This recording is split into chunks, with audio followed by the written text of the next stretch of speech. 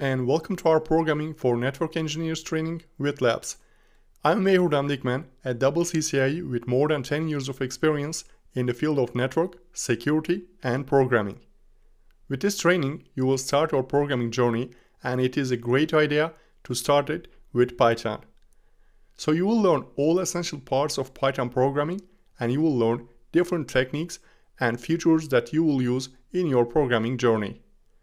You will gain the ability to automate your repetitive tasks in your daily job. And we will start with Python fundamentals to get you used to certain features of Python. And then we will start our network programming part. There, we will learn how to connect to devices via our self-written apps while using libraries. And we will learn how to open, close files and perform certain manipulations using conditional statements, loops, regular expressions, and you will learn object-oriented programming using classes. You will also learn how to organize modules to get much more efficient network applications.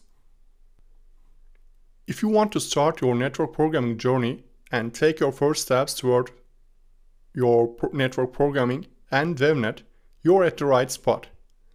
All network engineers, system admins, and software engineers who want to learn Python programming will reach their goal by learning all techniques and features that are taught in this course. So I wish to see you at the start of this course to help you gain all the essential knowledge for Python programming for your DevNet journey. I hope this has been beneficial for you. Let's see you at the starting line.